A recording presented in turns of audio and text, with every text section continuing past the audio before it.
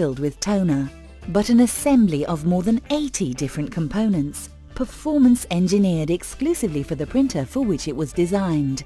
It's the heart of the printing process. How does a laser printer transform characters into hard copy? There are 6 distinct processes involved in producing a laser-printed page, all of which occur within the cartridge. Lexmark laser technology uses an electrophotographic process to transfer digital data to paper.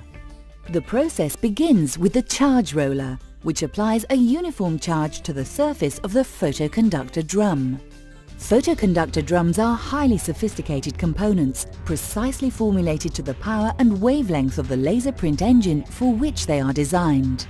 The laser strikes the photoconductor drum up to 65 million times a second, creating a chemical reaction that discharges the areas that are negatively charged, resulting in an electrostatic image.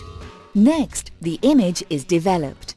The toner adder roll coats the developer roll with toner while electrostatically charging the particles.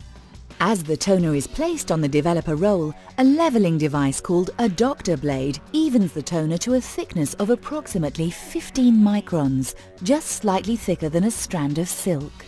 As the developer roll and photoconductor drum come into contact, the negatively charged toner is attracted to the discharged areas of the drum.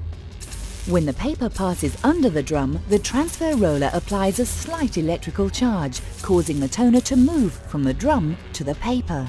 The drum rotates up to 2 revolutions per second, timed with the exact speed of the paper, ensuring a complete image transfer. Next, the image is made permanent through a combination of precisely controlled heat and pressure. As the paper approaches, the fuser rollers heat up to 225 degrees Celsius. In just 23 thousandths of a second, the powdered toner reaches its melting point and bonds onto the page. The melting point of Lexmark toners are specifically formulated for our printer's fuser temperatures, ensuring satisfactory prints and protecting the life of the fuser. The final step in the imaging process readies the cartridge to print a new page. The cleaning blade gently removes any stray particles of toner, and the drum is ready to be written anew.